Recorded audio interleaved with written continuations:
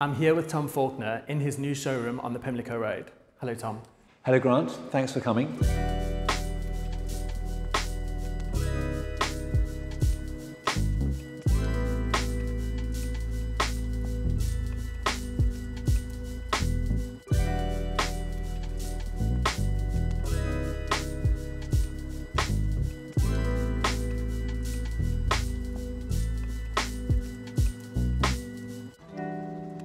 Today we've been looking at three elements that come together in furniture, and that is materiality, skills, and the vision that the founders have for these pieces and where they're going to be sitting. Tom, the shapes of your furniture become really iconic.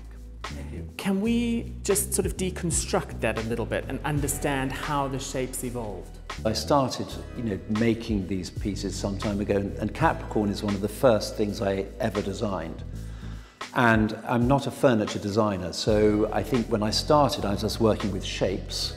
And the Capricorn, which looks like a kind of modern, contemporary piece, it is contemporary, but it also has a very classical proportion.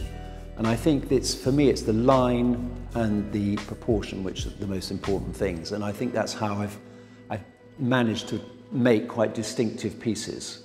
And I've used very little ornament, and I've always tried to rely on the line particularly. And I'm going to show you some of my favorite pieces in the showroom now. So the Ava lamp, it's inspired by an artist who piles steel sheets together.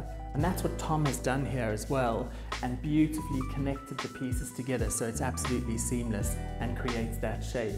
Secondly, this gorgeous shelf, which I think is so interesting. If you look closely at this rod, you'll see how it's been hammered away. And they do that with the process of heating it to 800 degrees. And I think it offsets the smooth, sharp visual of each shelf. I really hope you come down to Pimlico Road to have a look at these amazing pieces.